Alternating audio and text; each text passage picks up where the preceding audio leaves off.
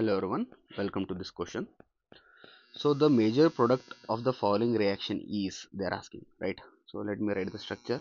So we have benzene ring here, and here we have C double bond O, CH2 CH2 C triple bond N, right?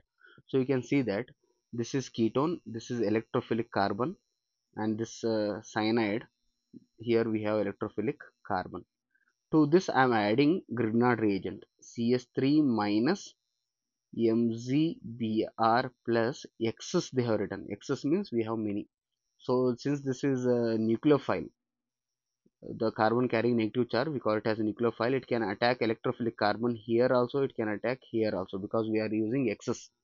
So let us take two molecule here. X's means we can take many, but I am taking two molecule as we have two electrophilic carbon.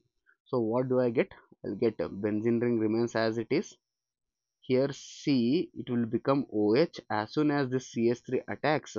So here we get CH3. Let me write O minus here. O minus. As we know, this cyanide, Grignard reagent R minus attacks.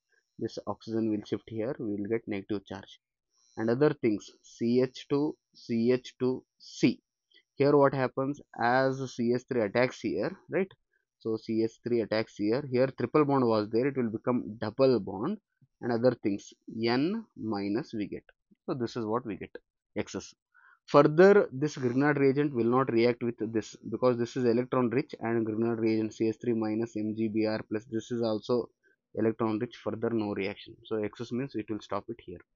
So to this second step, what you are doing, they have told hydrolysis, H3O plus, acidic hydrolysis. So if you do acidic hydrolysis, here we get OH, and this bond will be broken and it will convert to what? C double bond O, right? So double bond will be broken to C double bond O. So what do I get?